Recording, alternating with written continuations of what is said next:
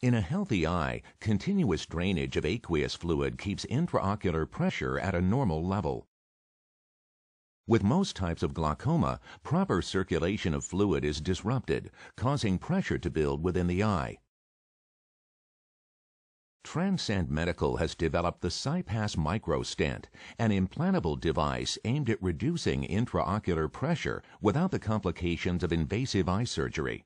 For the first time, physicians can access the uveoscleral outflow ab interno with a minimally invasive conjunctiva-sparing device.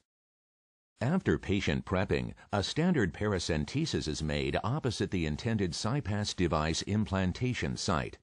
In the case of concurrent phacosurgery, the same phacoincision can be used to insert the device.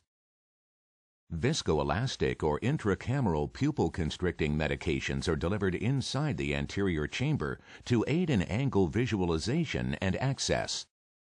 Gonioscopy is used prior to device insertion to ensure proper position and approach. The proprietary delivery system is introduced through the paracentesis, with the Cypass preloaded on the guide wire, employing magnified visualization of the anterior chamber angle to confirm the intended implant location.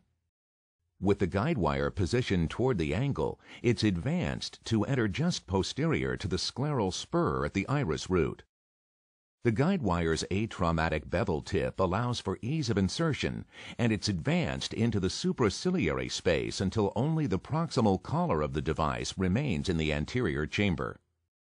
The guide wire is then retracted and the delivery device is removed from the anterior chamber.